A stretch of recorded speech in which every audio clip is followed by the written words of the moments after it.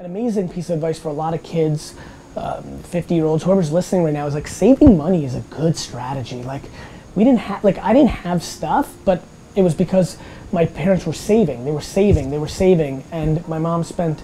We didn't get toys. Like go outside and like paint a rock, right? It was like very, very smart, because after 7 or 8 years, he was able to buy a liquor store of his own in Springfield, New Jersey, Shoppers Discount Liquors. He built up a great business, $3 to $4 million a year business, like made it, right? Like literally made it. Middle class, upper middle class, made it. We didn't ever need anything. They didn't spend a lot, they're big savers, but we made it. And then I got dragged into it at 14, you know, oldest son. I'm one of 3. I was the oldest son. 14 can even be in a liquor store? Yeah, because nobody was really checking. But you know, good question. That's probably not. 16 you could get a permit, but I was in there at 14. That's probably why they put me in the basement, bagging ice, stocking shelves. And somewhere around 16, 17, I realized that people collected wine, and that caught my attention because I was deep into baseball cards and comic books at that point. And I really, really enjoyed learning the wine world and really became fascinated by it. And that all manifested a couple years later to me launching in 1996 a site called WineLibrary.com. We rebranded the store to Wine Library, and that started my first chapter, right? We grew the business from a $3 to $4 million a year business to initially a $45 and a $60 million a year business in a very short period of time, on the back of what I love reading your stuff about, which is business innovation, you know, email marketing. Having a website 21 years ago for a single store wine shop, liquor shop in New Jersey was like having a VR studio in a flower shop right now in Iowa. Right, it's like Yahoo, Craigslist. It was super early. I mean, there was like, you know, there was wine.com got like $1 trillion in funding. It was so early. There was literally not 10. How did you know to do that? I went on the internet, you know, in '94, and in 4 seconds landed on an AOL bulletin board where people sold baseball cards, and I just knew. The same way I knew that Twitter would be big, and that's why I invested, or Tumblr, or Facebook, or Uber, or, you know, I've done Snapchat. I've done really well on one core principle, which is I think I have intuitive ability to understand consumer behavior more than the average bear, and I'm not scared to bet the farm on that gut feel, right? And so, even online dating, I met my wife on JDate, right? Wow. In 2003, when it was, I didn't know it was around in 2003. right, and when it was super like sacrilege. Only 2 users? No, it was pretty, New York Jewish dating scene was pretty hopping, but I just remember thinking, like, in 10 years, every single person, I didn't think they'd be swiping to the right, but like, I'm like, every person's gonna do this because this is practical. And so people are romantic. People are like, well, I'll never buy a tomato on the internet. This is what I heard in '96. I'm like, yeah, you will, because time is valuable, because other things matter more. And so I knew, because I thought people would buy stuff on the internet long before a lot of people thought.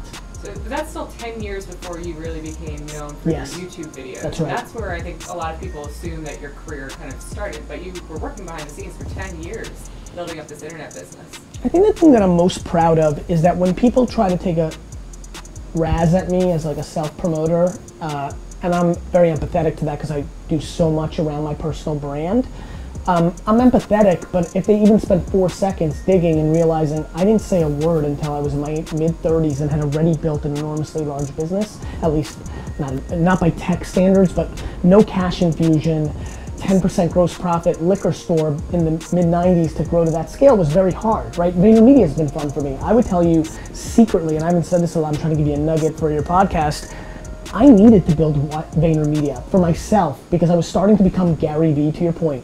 The wine videos kind of put me on the map. I read a book in 2009 called Crush It, which gets me into you're a motivational speaker, you're a pundit, and it started becoming about my personality and me on Twitter more than my business accomplishments. So I needed Vayner. I needed to build an agency against the biggest firms on Madison Avenue, and I needed this big success, even to just remind myself that I'm an entrepreneur, an operator, an actual businessman first. I'm not what I think there's a lot of right now, which is a lot of people running around and saying they're an entrepreneur on Instagram. I'm proud of that. You know, like I look at something that is upsetting to me. When I see Yik Yak sell for $4 million, you know, I feel bad for the guys. And it used to be worth 400 million. Correct. But I don't feel bad because that's entrepreneurship, that's business. And I think a lot of people are getting confused right now of what success actually looks like. Only a very few will break through and actually sell their business, actually go public, actually make it. And I have a lot of pride in the fact that since the day I graduated from college, I've run 2 businesses every day of my life. Either Wine Library or VaynerMedia. No in between, no being a personality, no being a speaker. It may feel that way because of the content I've put out, but every day of my life for the last 20 years, I've been the CEO or operator of a business every single day, and both of them are massively all-time successful within their genres.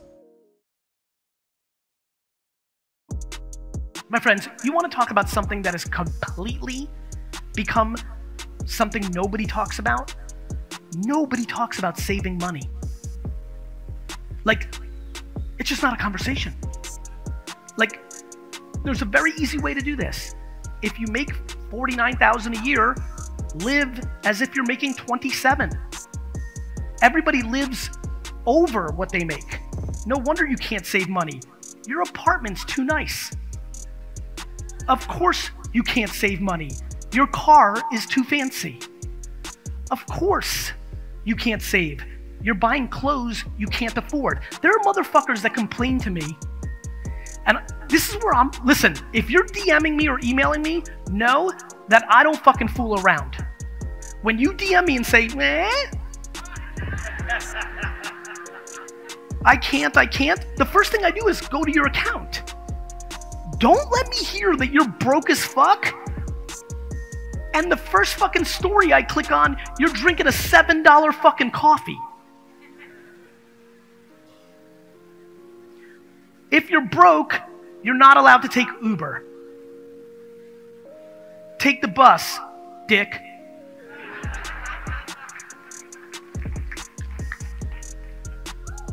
We need to start saving money to get at. Are you in a shit spot? Are you in debt? You don't like it? There's gonna be no fast track to $1 million that's gonna fix that. It's gonna be taking a step back and drinking a whole lot of humility, not a fucking French latte. I don't get it. People are always like, Gary, your story about you building your dad's business, that's not true. Like, you fucking, like, that can't be true. You had money to invest in Twitter and all that shit. I know your story. I'm like, okay, right. Because when I made $53,000 a year, I had a $2,000 a month apartment. Then I moved down to a $1,400 one because I wanted to save more money. And I bought nothing for a decade. I went out 0 times. I bought no clothes. I wore liquor t-shirts to fucking work. I fucking spent no money. Not super complicated. How many people here are immigrants or the children of immigrants? Raise your hands. Raise them high. How many people are the children of? Keep your hands up. And how many are the actual immigrants? Awesome. Immigrants have this shit figured out. Immigrants come here, they work, and they fucking save money. I went on 1.5 fucking vacations my entire childhood. We went to we went to Orlando.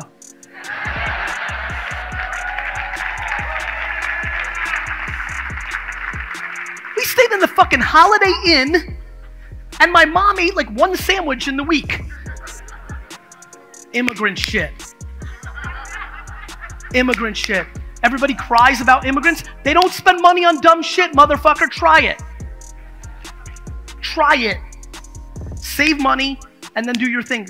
It's about patience. Where everybody gets caught up, now they're sitting, somebody's sitting here, Sally's sitting here, she's 39, she's like, okay, this makes fucking sense.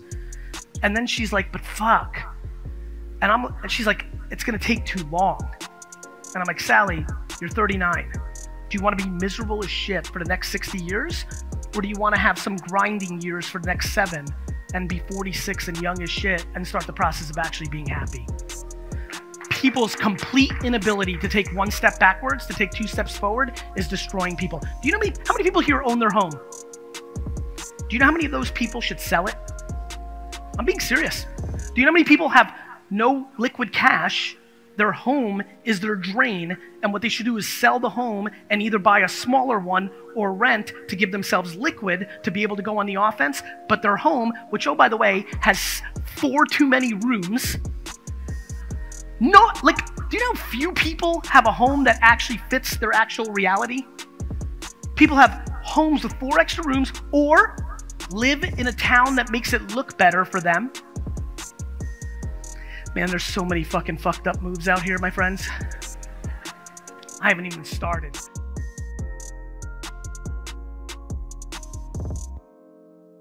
A lot of people think that, from the success that you've had, maybe you came from success, but your beginnings are pretty humble. It's funny, if I was listening right now and didn't know the person, I actually think a lot of times that people that are successful made it. I'm actually one of the few people, or maybe the majority, I don't know. It's so funny. I actually think my kids are gonna have a harder time being successful than I was. I think being born in Belarus, coming here with nothing, my parents working every minute, that instilled a huge competitive advantage, a chip on my shoulder, a work ethic, that I think there's a very big reason that in the American meritocracy system, by comparison, there's always stuff, but in capitalism, or the version that we've lived through in the last 50 years in America, immigrants win a lot. And they win a lot because of a couple core things. So yeah, I didn't start with a lot. I have friends who started with a lot who've now built on top of it, and I'm impressed because I used to think that was a disadvantage. So I think there's a million ways to do it. I like my dad's narrative the best. I mean, he was 22 when he came to America and had nothing. So that's a really amazing story. I'll take mine though. And so baseball cards, lemonade. Yeah, I was all those all kind of that things stuff that kids try and do when they're actually entrepreneurial minded. So you had a series of lemonade stands, right? Yes. Just one. Yes. Forget one, but let's make a franchise. Yeah, I mean, I didn't know it was a franchise when you're 6. I just knew that there was a lot of kids in my neighborhood, and I thought Marissa Bird and Eric Godfrey and Robbie Turnick should put in a good days of work. So, yeah, I've always had the knack for. And actually, what I was about to say, I've always had a knack for branding. So like, even with the lemonade stands, it was like Gary's lemonade stands. And I worked on the signs all day, more so than the lemonade itself. And then I learned you had to make good lemonade to build an actual business. So that taught me lifetime value and quality. Like, I learned a lot as a kid. I was a very poor student, which was really unusual for immigrants.